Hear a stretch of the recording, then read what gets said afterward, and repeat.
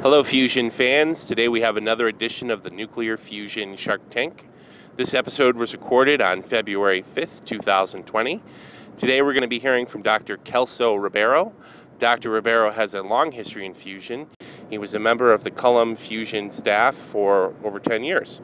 Dr. Ribeiro is proposing a compressing spherical tokamak approach.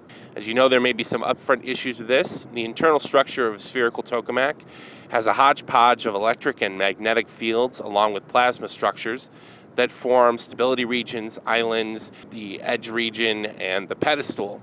Compressing a spherical tokamak would mean overcoming all of these issues, but Dr. Ribeiro argues that there are pathways to do this, and also that the value gained by compressing the tokamak would lead to potentially net power. This work is most similar to the work being conducted at General Fusion, where a liquid metal liner is used to compress a compact toroid. With that, please enjoy the presentation. Okay, so have a good night, everyone. And so it's a pleasure to be here. And so basically, my talk is the CULART experimental potential path towards a compact and small fusion reactor. So, and I would say small is not redundant with compact, because the idea is to have a relatively low temperature, small fusion reactor instead to have something very large. And people who work in the nuclear industry, they have the small modular reactor, they can make some parallel. So basically, first of all, I acknowledge Matthew for the invitation, and I acknowledge people who gave me a lot of data and a lot of advice, like from people in Pegasus, Michael Bongard, Jeff Cunningham, who gave me a Fiesta code for equilibrium simulation. More recently, Alan Glazer, he's willing to make a sort of a interconnect Fiesta code, equilibrium code with his decon. We haven't liaised a lot, but you have an initial discussion. And also people from PPPL, they want to help a lot in this project, particularly in the context of Infuse program, which I wrote a proposal for them last year while I was working in another company, which unfortunately couldn't afford that project to push forward. So I'm looking for a new partner for that project. I'm a single man in that project again. So basically, my outline, I just make a brief introduction. Not everyone is fusion experts. Like, some people are highly knowledgeable and some people are extremely knowledgeable, like Tom Dolan, which saw great part of that presentation 1 year ago or so. And so then I go straight away to my mouse here is get a little bit crazy, but I go straight away to CULART design, how to give a flavor, and try to show some simulations and some calculations of several parameters important for a device, like equilibrium, current, drive, confinement. Goes to the major aspect is the about compression, and then try to show that how a CULART-like device could be a reactor in a cycle of adiabatic compression, and if I have time, some conclusions. So basically, I'm just show the beta is a parameter for magnetic confinement plasma efficiency. So basically, and this is a parameter which impacts the cost of electricity of a fusion reactor. It's not the only one, but it's one of them. And so basically is the kinetic pressure divided by magnetic pressure. So which is in that form. So ultimately I spend the external energy from the magnetic field to confine that pressure here. So that is the density and temperature. So the minimum I spend externally to hold that plasma, the better, the more efficient, and the higher is beta. So it's very straightforward parameter. So, but very relevant. So the conventional tokamaks like ITER, they have that geometry like a donut convention one with a parameter also we define the stability. It's called safety factor. It's relatively low, it's 4, and they have a very low beta. And so we spend a lot of energy, magnetic energy, in order to have the same kinetic energy. So basically, it's very inefficient. But you know, it may work as a reactor, but the cost of electricity might be very high. People envisaged 20 years ago or so spherical tokamaks. So they realized by theory that if you reduce the low aspect ratio, the geometry more spherical, the aspect is going to be more stable. This safety factor goes to from 4 to 12, and when the aspect ratio reduces, and then these have higher toroidal beta, so it's more efficient. Obviously, for the same power, also you have a more a power for unit of surface. You have it became higher. You have a power constraint. Also, you have some constraints of the central part.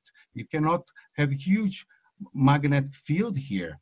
So because of the central post here has a physical constraint. So basically, this is the difference of conventional tokamaks like ITER and spherical tokamaks. So basically, the major motivation for the spherical tokamaks is the fusion economy. So basically, the fusion power is proportional to the beta square and magnetic field to fourth power. So basically, for a given magnetic field, if you have a higher beta, so this is very favorable for the fusion power.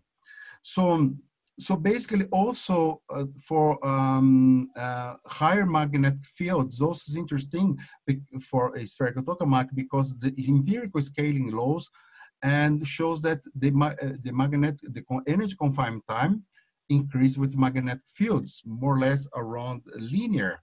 So it's between 7.7 and 1. So basically, the challenge of spherical tokamak, of course, is to have a high toroidal field, given that constraints the geometric constraint. So it's more efficient, but some people believe that's not scalable for a reactor.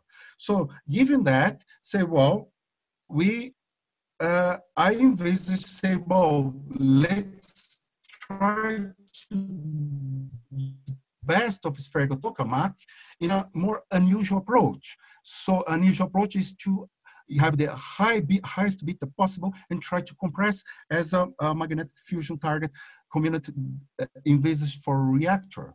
So basically, you know, without much ado, I go straight more or less to what CULART's like and what's the size. So CULART is a medium-sized device and relatively here to a human being of my size. And so it's very compact. The plasma, it's very close to the vest, but not extremely close. There is a limiter of 2 centimeters. So obviously can make the plasma smaller if impurities will be a problem. But the idea is to take advantage of the entire volume, because once you compress, the final parameters like temperature and density are going to be proportional to the volume variation. So the highest I have at the beginning, the better. And there are many advantages to have that as well. Possibly I could reach H mode easier. And so, and also I could have a passive stabilization to have a high beta as a target. So basically there are several objectives in CULART, but the major one, I try to focus to one single one, is to have a very efficient fusion concept with very low cost because of it's very compact.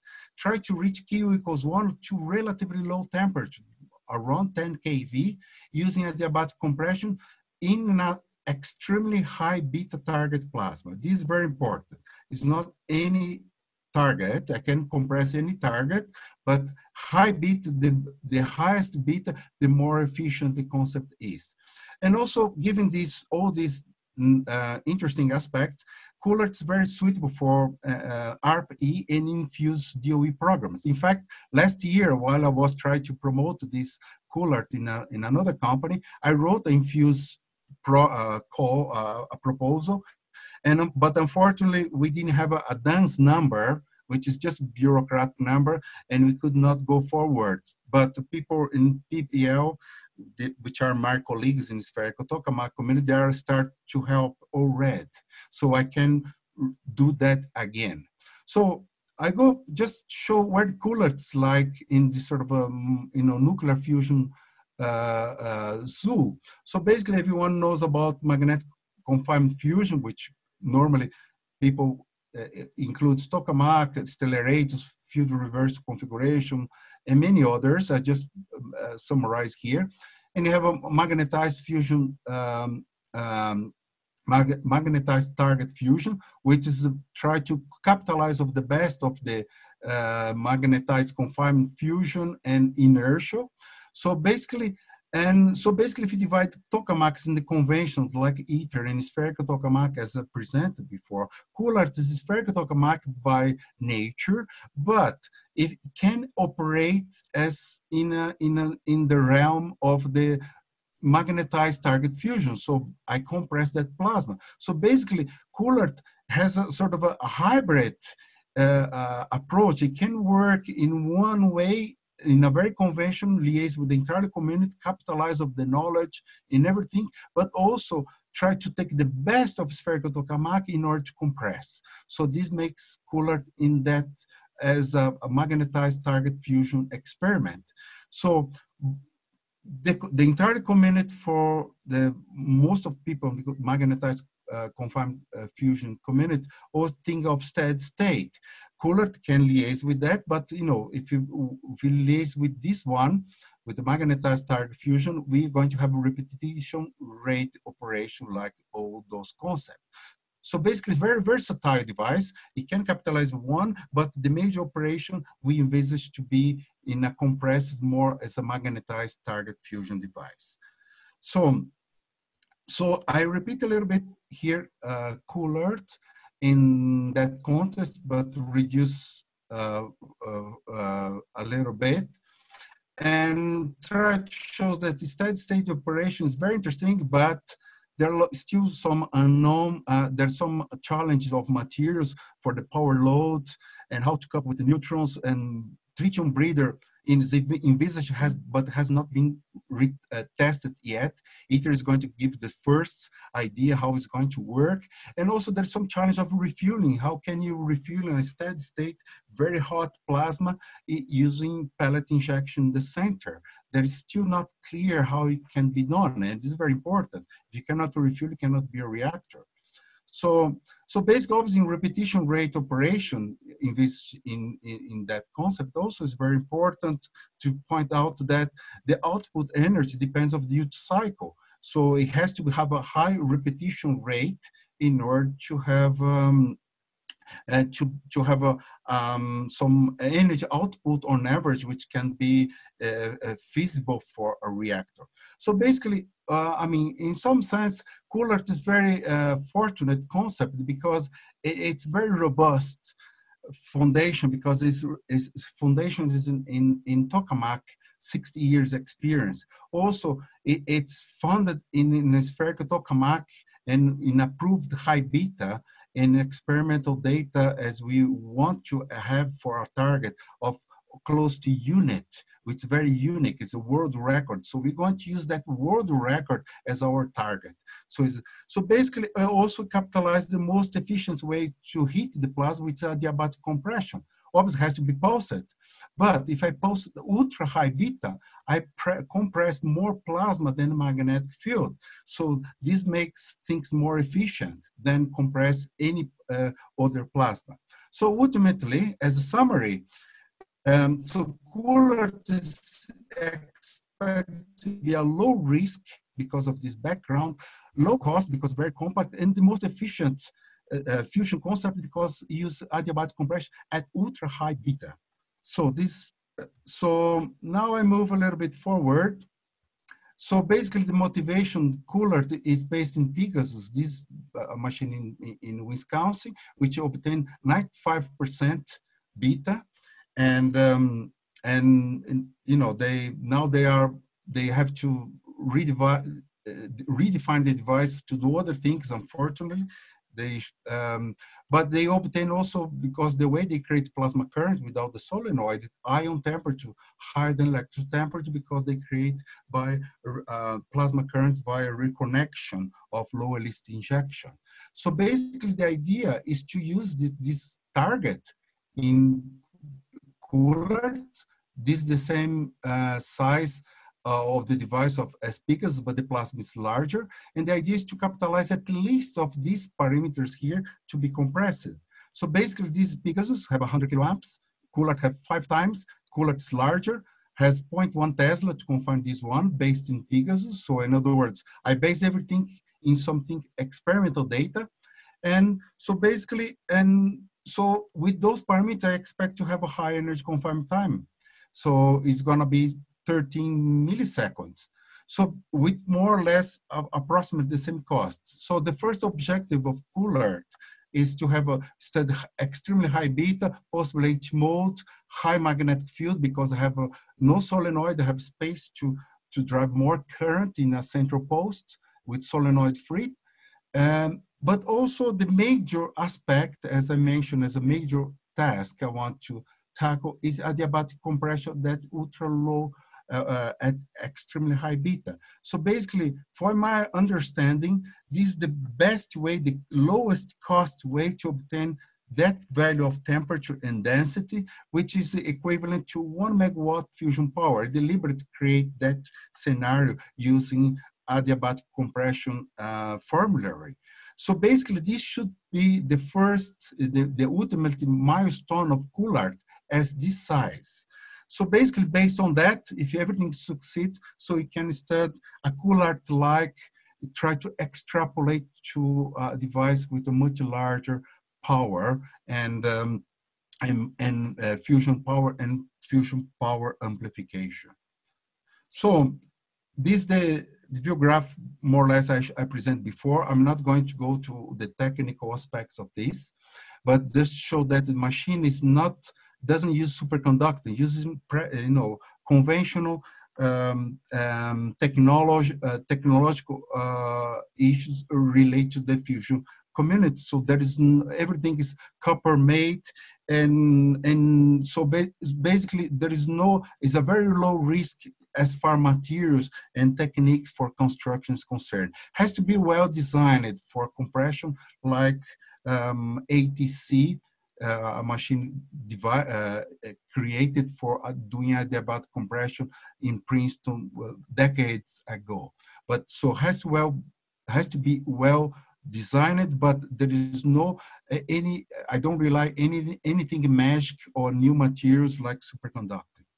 So there's, I go to a little bit to simulations. There's some colleagues from Oak Ridge, the Mike Santos, the first simulation of equilibrium. I'm not going to, so he's prepared to help a little bit further. Another colleague from the University of Washington, he has a very interesting code which is interlinked with stability and many other things. He did simulation as well. But you know, these people, like everyone is very, in the US and everywhere, they're very busy. And they have to have a framework in order to help in a project like this. So as an experimentalist, but as a single man too, I start to do the equilibrium by myself and try to simulate that plasma very close to the vessel and try to reproduce extremely high beta like Pegasus in CULART. So I have here, for the time being, without much optimization, I can have 6% beta. So this is already a suitable plasma to be compressed. And the plasma indeed is extremely D-shaped with very few coils, thanks for the hollow plasma current profile, which makes all the design is simple. So everything conspired positively. So I have extremely high beta, very simple design. And so a plasma which takes up most of the volume. So if I take that plasma and put in sort of beta chart, which include all the tokamaks, here you have a green one, is this conventional tokamaks, spherical tokamaks, the blue ones, and Pegasus with the data which expands the beta limits and to much higher values here. So we are here, we expect with some optimization to be here along Pegasus constant magnetic field and with passive stabilization. So all this to say that we can have perhaps beta even higher at the beginning as a target. So therefore, after the compression, you'll be even more efficient. So I can also, this is just a qualitative, I presented those profiles. All those profiles I take from the equilibrium codes. So those profiles are very interesting and needed to do any study of stability and transport later on. So the current drive, as I mentioned, we are not going to rely in solenoid like Pegasus. We're going to rely in lowest injection. And with 2 injectors, as demonstrated already in Pegasus, experimentally, I can have the half megampere envisaged for CULART. So if I have 4 of them, I may reach 1 megampere, but this will be sort of upgrades in the future. So, but I have already the technique to drive the current I need. So also, just to mention very quickly, there's 20% of self-generate current by bootstrap in CULART based in the equilibrium parameters and scaling laws. So the confinement, as I mentioned, this interesting aspect of I rely in confinement scaling laws. So because for the Tokamak community, so I can predict how the energy confinement time is going to be. Obviously, there's some uncertainty, but it's better than just guess that one. So this has empirical and based this empirical base. So basically, using all the parameters of CULART, I end up to have something around 12 milliseconds, which is sufficiently large to compress in a time scale of 3 or 2 milliseconds without have something in as far pulse power system, very complex and very and expensive. So it's going to be easy to compress this one. So that's why CULART cannot be smaller, because if it's smaller, the energy confinement time is be smaller, and I have to compress much faster, and then became more challenging. So, but so it'll be very easy to compress, and also using the same scalings for for database, I can imagine that the threshold of power to have H mode of its state of high energy confinement time is already there. So basically, I have sufficient power to achieve H mode for any scaling, including the empirical scaling law for spherical tokamak. So I may end up to have a target plasma with extremely high beta and high energy confinement time simultaneously. And this is something really remarkable. So now I go very, very quickly to adiabatic. So I put a cross section of the CULART, and this T0 is the initial configuration, which is I could simulate easily by equilibrium. And the final one, I put TF2. There is another final one, TF1, which is this column here, but you can disregard for that comparison. So we're going to compare the initial state before the compression and the final state at that volume here. So basically, the first column is the column you have seen before, and you have the initial plasma. The temperature is almost 300 eV for electron and almost 500 for ion. The density is relatively low, is 1.510 to 19. But after the compression, the ratio of the volume is enormous here. And by using the scaling laws, the density goes to 110 to 21. It's still for practical reasons for the magnetic fusion, magnetic target fusion is still relatively low, but for tokamaks is very high. And remarkably, the temperature goes, if using the same scaling laws as the adiabatic process, it goes to 8 kV. And this brings to the fusion power of 1 megawatt. I deliberately create that case, and a neutron flux relatively to this one of 3.6 10 to 17 neutrons per second. Obviously, I have to wait 1 second after the compression in order to collect those neutrons. So, but this is 1 megawatt of equivalent of DT fusion power if I would have a 50% of deuterium and tritium in that experiment. So, in a medium-sized device, you could have, if stability allowed, to have 1 megawatt fusion power. So if I use those numbers and calculate the power amplification, and obviously there's some level of uncertainty here, I can end up to a number which is very good to be true, apparently, because the entire community doesn't have this sort of break even Q1 yet. And if we use Lawson criteria and put the density, I envisage calculate the average and calculate the ion temperature average instead of using the peak one because it's higher. I can have something here, a point here above the Q equals 1. You can see how many other devices with higher infrastructure, long period and millions of dollars, they haven't reached Q equals 1 yet. So if everything will be fine, we can have, with a relatively low temperature, have a high efficient plasma above break even. Obviously, the difficult here is to have the energy confinement time after compression. I have to hold that compression plasma for the energy confinement time of the compressed plasma, which is in the order of 0.2 seconds. So this, technically speaking, is going to put some constraints in engineering. Can the engineering constraints allowed to hold the plasma at that time scale? So this something has to be addressed for the engineering. So it's not physics problem, it's engineering problem in order to achieve that performance. So basically, if I imagine a reactor based on that concept, I will have a compression, this magnetic field. I compress the plasma in both two ways.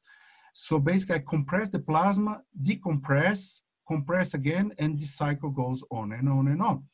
So, and the interesting aspect here, between the decompression, I get rid of the alpha particles. So I could compress the plasma, hold for the alpha particles to hit the plasma, and then decompress everything, or even switch off the discharge and get rid of the ash. And so basically, which something the steady state device cannot do it. Once they create the ash, their steady state, they cannot get rid of the alpha particles or after they distribute the energy or they deposit the energy into the plasma. So this is one problem that that concept of pulsed, a cycle pulsed device can tackle easily. So basically, so this is the way CULART is going to work: compression and decompression. So, so now one of the last view graphs, or the last view graph, and with people who want to know a little bit resource estimate cost. It's not precise, but it gives some idea how things can be. I divide the project in 5 years. And the first year, I need more simulations of physics, stability, and refine equilibrium and stability, and eventually transport. So we need 3 or 4 people to work on that, and also in some aspects of the engineering. And so the first year, and obviously this is very low cost at the beginning. First year is just simulation. We need the office with computers and knowledgeable people. And obviously we need some consulting. So otherwise, we cannot progress. So the consultant could be part of the Infuse program of DOE, so which I envisaged last year. So, and I envisage again.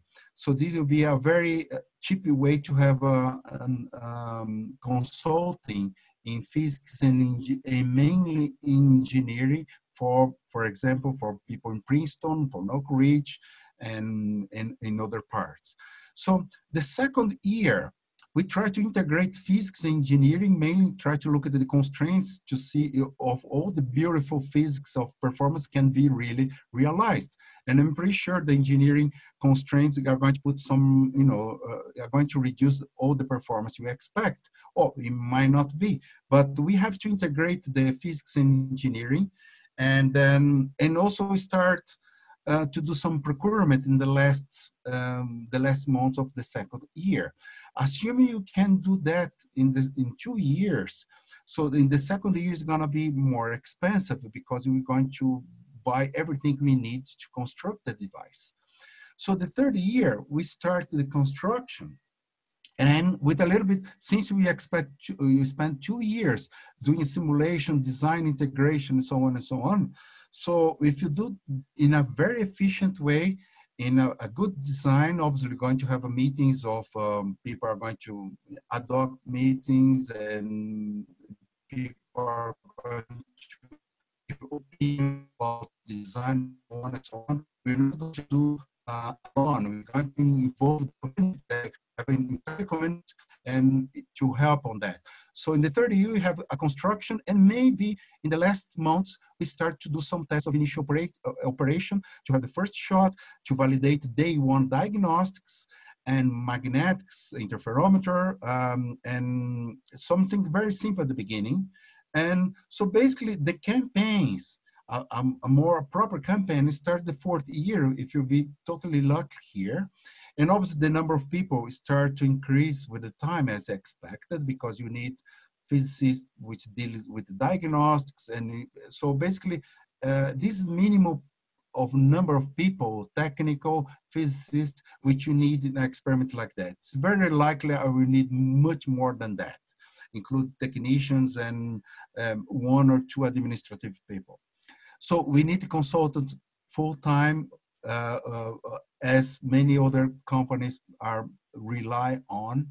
And so basically this operation, I envisage the phase 1, I try to establish steady state regimes in Spherical Tokamak, validate equilibrium reconstruction, validate key diagnostics, which Thompson sketch, neutron detection, and validate stability codes and neutronics with MCNP, and start to explore high beta operation, try to see if you can go close to the limit. And also for the scaling laws which I presented before, I attempt to have H mode and perhaps try to combine high beta and H mode in certain scenarios to see what's the best I can have of both. And so basically, and if everything will be fine, after learning all those things, validate diagnostic, equilibrium reconstruction, we could do some initial adiabatic compression tests after 4th year. So the year after, the 5th year, so we are going to explore much more the adiabatic compression regimes, because we learned so much before for the year before. And then try to do also some coding, create some codes to calculate the power amplification immediately after the shot. So it's a very complex analysis, which depends on magnetics, measurements, and but we need to have something, a tool like that, in order to guide us for having a campaign to have to obtain Q equals 1. And so if you reach that one, we could plan in the same year or perhaps the year after some campaign to go a little bit beyond and to have that 1 megawatt fusion power. And so this will be already remarkable. It will be the last sort of the ultimate milestone for CULART to reach that 4 or 5. So obviously would be, if the engineering aspect allowed us, we try to do some guess to have instead of just 1 shot of compression, try to have 1 or 2, and as many as the engineering power supply and the design allowed and the thermal constraints allowed. So basically at that time, we have the task 7, and that if everything works as fine, we can start to plan our new device, CULART-like, much larger, that you could have a higher fusion power. So basically conclusions, and there are many conclusions. I just highlight in red what I believe is more appropriate for this talk. So basically I present a very low cost, versatile, compact, ultra low spectral tokamak, which can work in a mainstream of magnetic confined fusion, or in adiabatic compression as a magnetized fusion target concepts. So basically, again, CULART is for all those features, it's very suitable for RPE and infuse DOE, and I try to infuse again this year. If I get some partner already for this year. There are many other things related to the equilibrium, confinement, and so on and so on. But I want to overstress that for the case we create based on the scaling laws, and so this interesting aspect, everything is robust, based in experimental data and scaling law.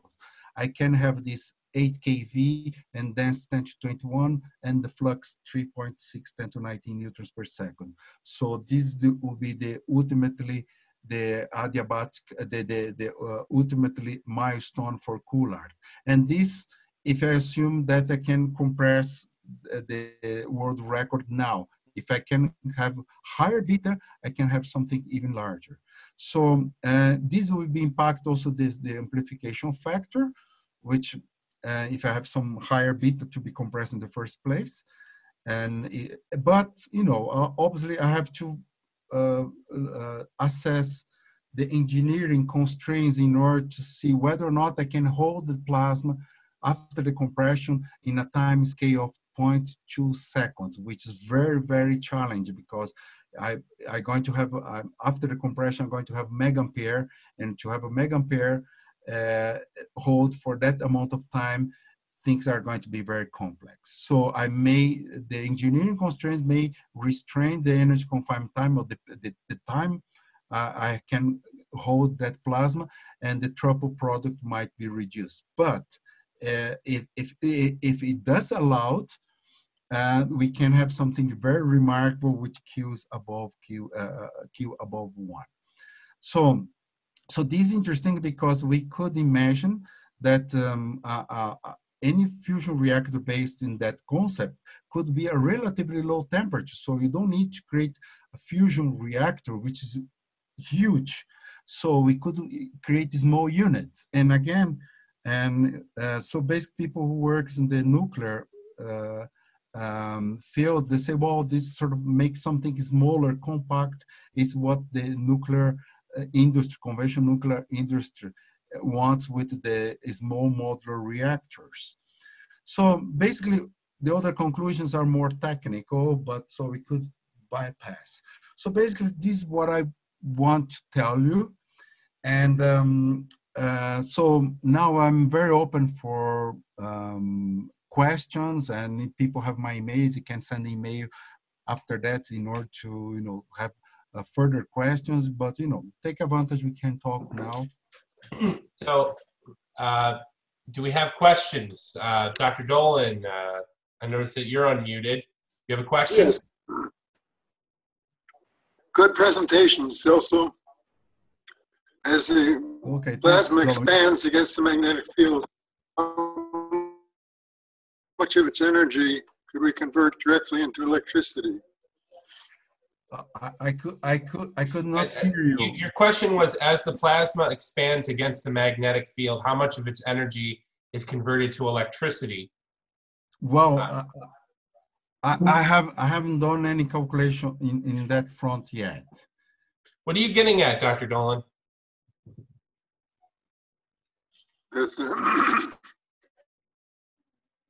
It might be a cycle where a burst of electricity is produced by direct conversion when it expands, and then that could go into a system next cycle. For example, what I believe that's the whole generator work. Yeah, what I believe, I try to capitalize of it's not clear how, for example, how if I'm going to have a lithium wall in order to extract the neutrons, or if you're going to have a conventional breeder, tritium breeder as the conventional tokamaks. So that part, how to extract the energy, is still not being addressed.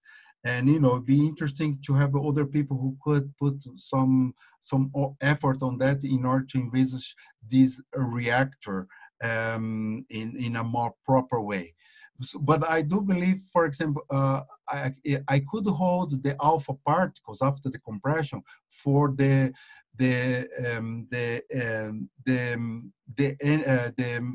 alpha particle exchange energy time. So they slow down then to that plasma is something like 60 milliseconds.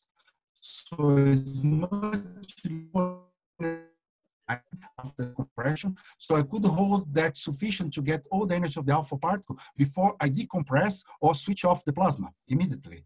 So we have to, the engineering calculations, they are going to tell that how long I can hold the compressed plasma.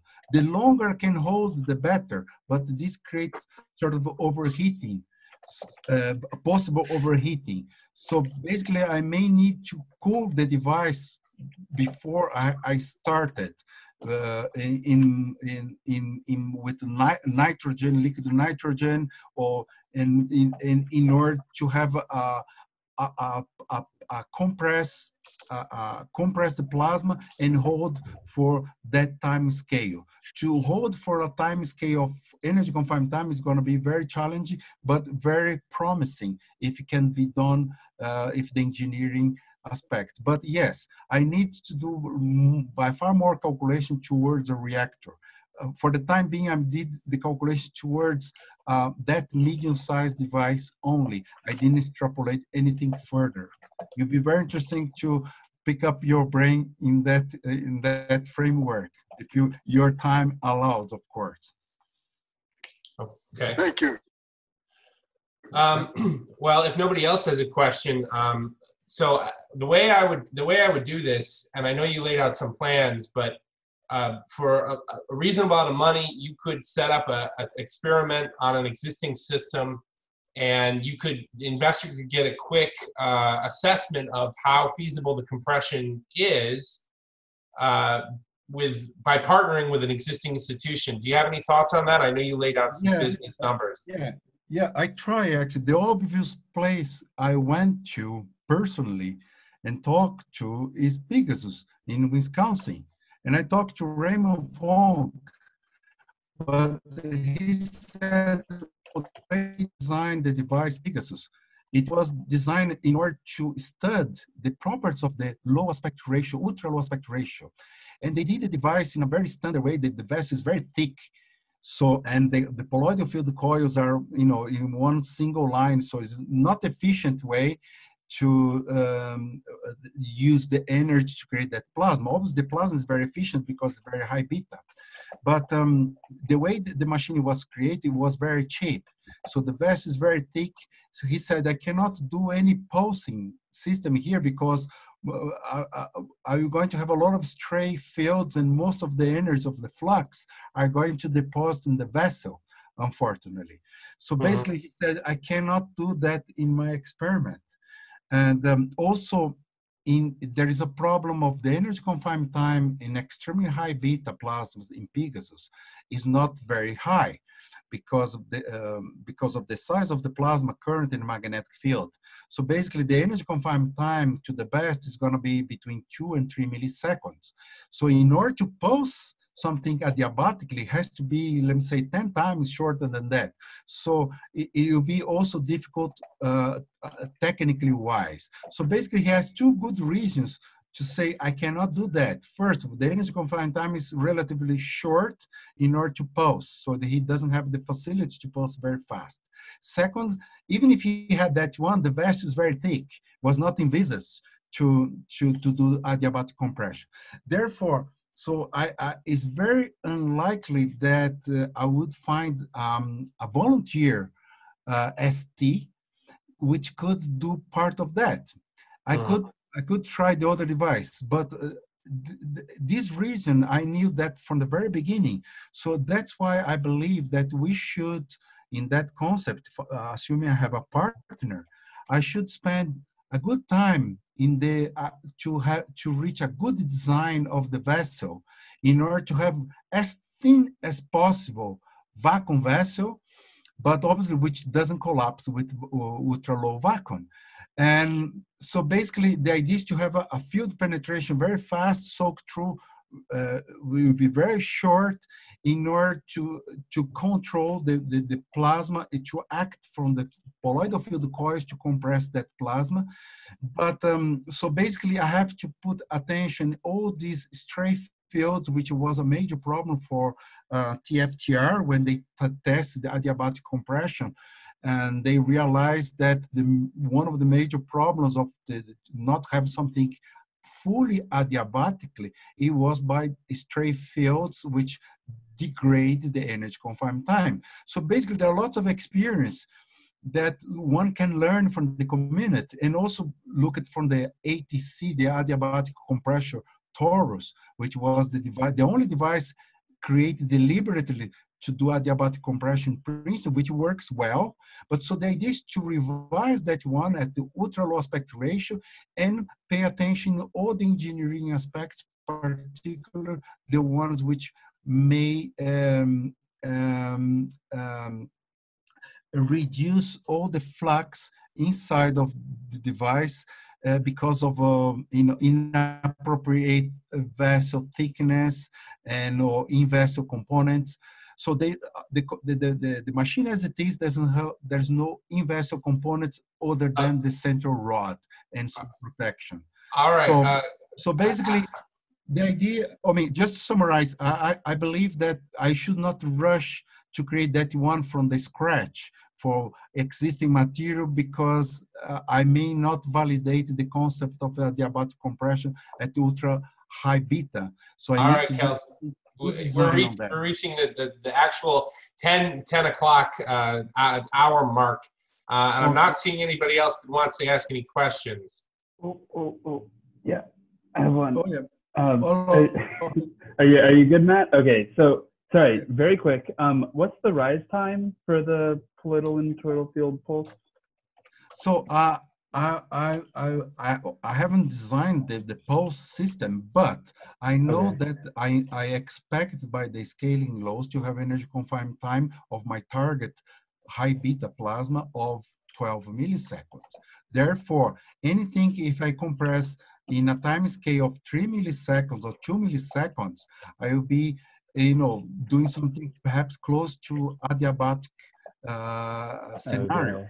So basically, in 2 milliseconds and 3 milliseconds is a relatively long time scale for a fast pulse system. So I'm very comfortable on that. Could I also ask you what volumetric compression ratio you're after? Sorry? The volumetric compression ratio. Well, let's see here. I think it's gonna be much harder. Let's go backwards. Let's see here. And then, Matt, that's my last question. Okay.